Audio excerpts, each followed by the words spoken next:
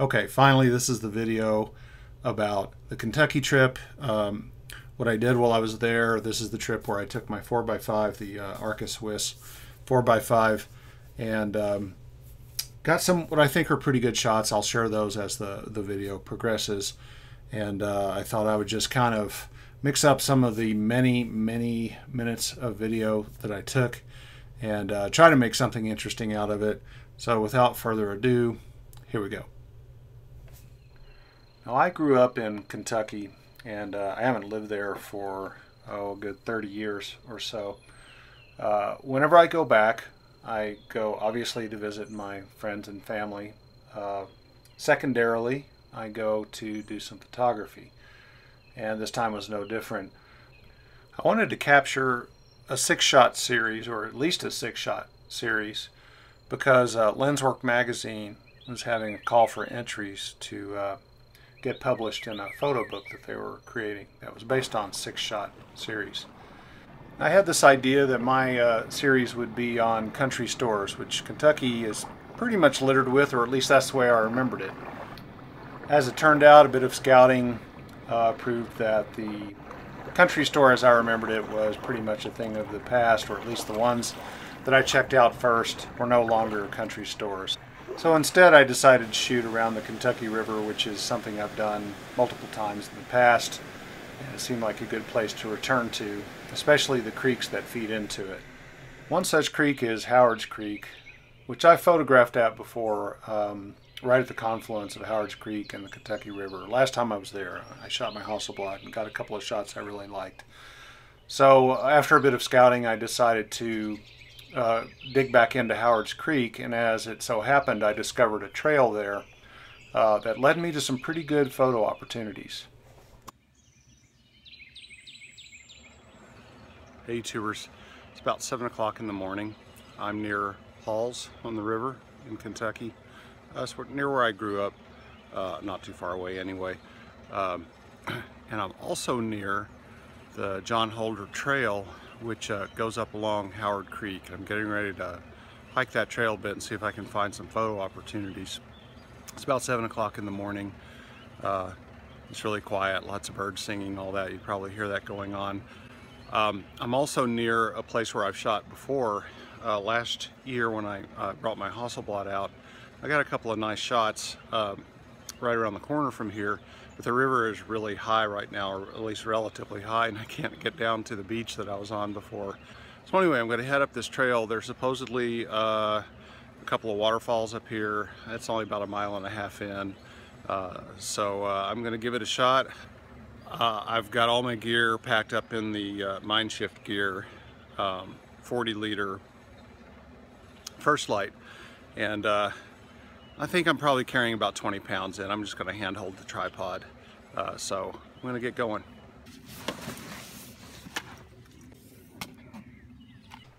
Right from the trailhead next to Halls, the trail heads up at a pretty steep incline, but it really doesn't last very long. You hit the peak of it pretty quickly, and then you've got this view down the creek on the left-hand side.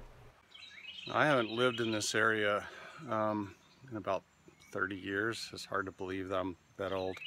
And pretty much all the hiking I've done in that time has been done in high desert areas, in the mountains out in Colorado or New Mexico, that sort of thing. And it's really striking me just how incredibly dense the forest is here in Kentucky, and just how wet it is, basically. The trail's pretty muddy. You got little streams running by much more often than what I've seen out in the west. Anyway, it's just a totally different experience being out here as opposed to dry western climate and kind of open, more open land anyway. Pretty soon you're heading down just as quickly as you headed up. It's fairly steep. It doesn't really come across in the video, but in the muddy spots you really got to watch your step. And speaking of how wet it is around here, there's a lot of areas of the trail that are really muddy, and the trail is on a pretty extreme slope, so looks like somebody fell here yesterday, and I'm going to try to make sure I don't.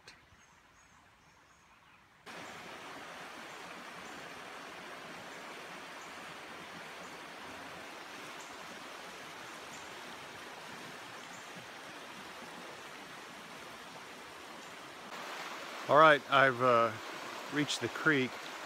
Some pretty nice scenery down here. I'm still kind of in search of this waterfall of legend.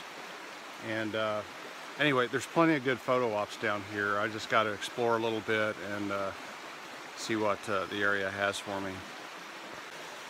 I gotta say, I'm a little afraid somebody's gonna sneak up on me and tie me up and tell me I got a real pretty mouth. Deer, da, deer, deer, deer, deer, deer, deer, deer.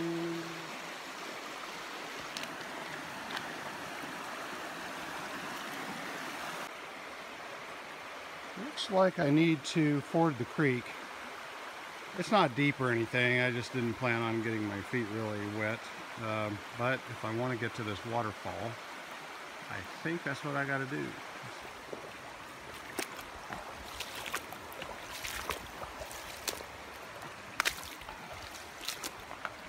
Funny thing about creek fording.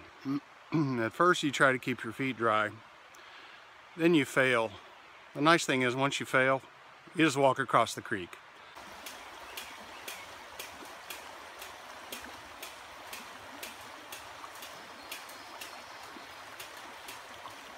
This is a particularly beautiful shot right here. I used the artist Viewfinder that Alan Brock recommended, software to kind of frame up some photos based on this spot and to figure out which focal lengths would work. It'd be nice if I could get a little further out in the creek, but I'd really have to go deep to do that. So I'm going to hike a bit further and see what else I find, but this spot is really, really nice. Now I'm noticing that the light over here, let me switch around. I don't know if you can tell, but the light in the background there is really nice also. So I need to find what I want to shoot and get shooting, or I'm going to run out of opportunities, I'm afraid.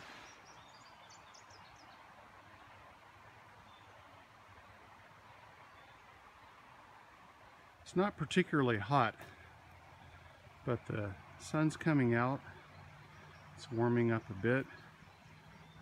It is incredibly humid though. I don't know if you're going to be able to see this, but I just about walked into a spider web like I was talking about before.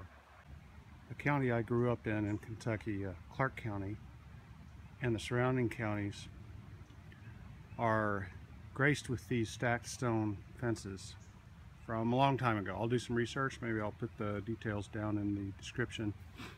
But basically, the fences line a huge part of the country roads. I guess they were property demarcators, and they're put together. There's no mortar. Basically the stones are selected and then chalked in and all that good stuff. And this is a beautiful old stacked stone fence that's along the trail.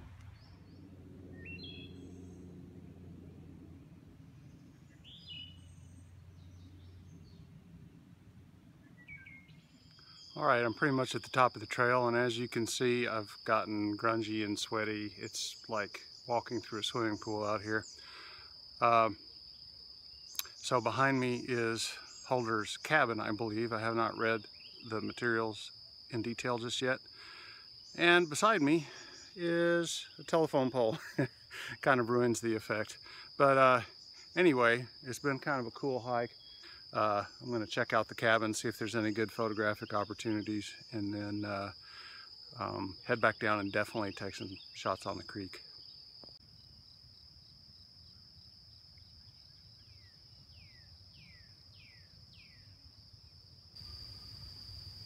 This is a building on the John Holder Trail.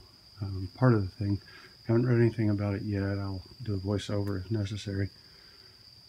Pretty darn spooky, but it looks like it has electrical power down there in that bottom room. So I decide to make an interior shot of this little building, my first shot of the day. I'm just going to set the camera up right at the door and shoot into the interior with the light from the window kind of providing a contre-jour effect. I decided in this case to use my iPhone as a spot meter because the lighting was a little bit iffy just because of the sunlight coming in through the window. And I ended up metering one of the shadow areas. Now the camera is set up with some rear rise, which is basically the same thing as front fall, and that lowers the point of view of the shot. I also used a very tiny amount of front forward tilt to increase the depth of field. Well, I just shot my first wasted frame. I forgot to close the lens down, pulled the dark slide out, went to take the shot, and nothing happened. So I was like, there you go. Well, I wasted a frame. I wasted a sheet. Well, I guess it's par for the course. I got to pay more attention. So I'm going to head back down and try to get some shots on the creek.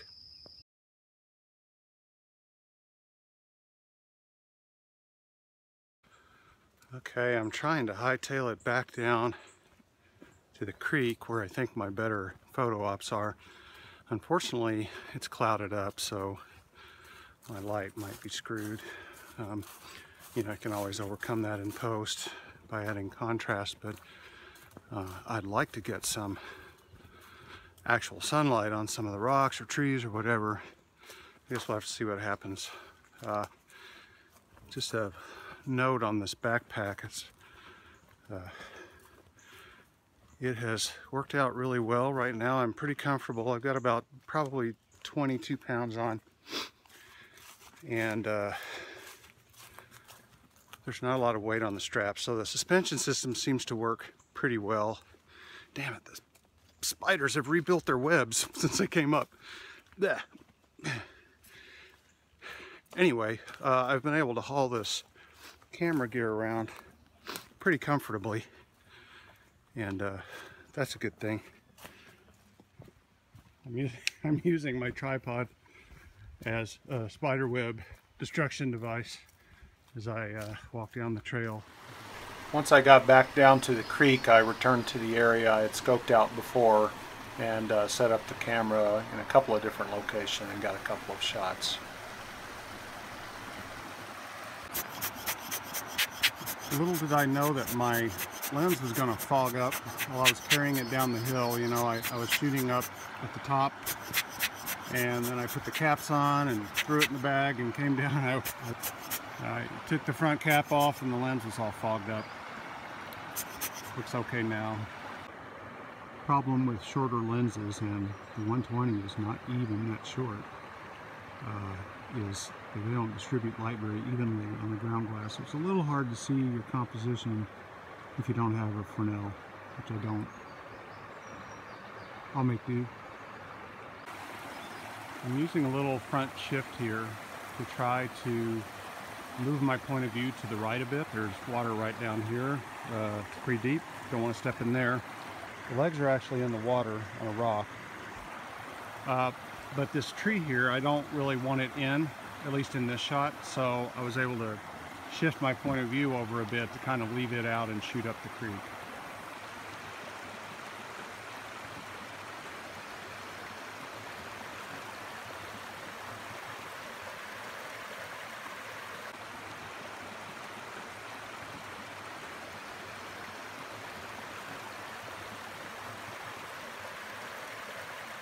Finally discovered the waterfall as I was walking along the main creek. The waterfall is back there, and I've spent hours out here not looking for the waterfall, just shooting and hiking the whole trail and so forth. To get down there, I'd need to go and get across the creek here and then try to head up back there, but I'm out of time, so I may have to come back here tomorrow morning.